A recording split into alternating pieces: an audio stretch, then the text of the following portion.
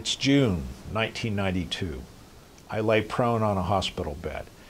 I have a few dozen staples above my forehead that span ear to ear. They hold together my skull following a craniotomy to remove a brain tumor.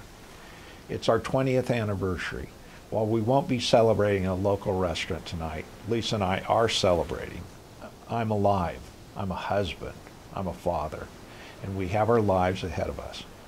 The next day I get great news. I'm free to walk down the hospital corridor with my intravenous cart in tow. I get up, hold on to the cart, and venture left for my hospital room. I feel alive. In fact, I feel elated, thankful, and graced. I pass by the neighboring hospital room. A woman about 50, a visitor to the adjoining room's patient, looks out the door and sees me.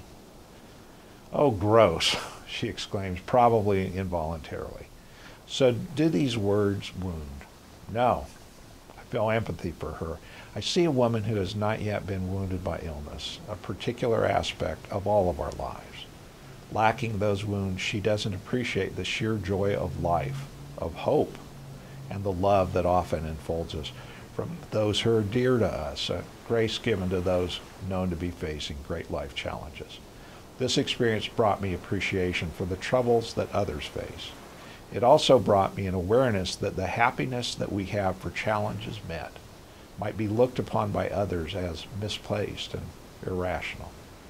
Our law firm represents people who are often challenged by grief. It is easy at times to simply ignore our clients' emotional stress and focus on their legal rights. This is a mistake. I'll often remind myself of my hospital hallway encounter and the need for comfort in time of distress. We don't do this perfectly, but we try and then we try again.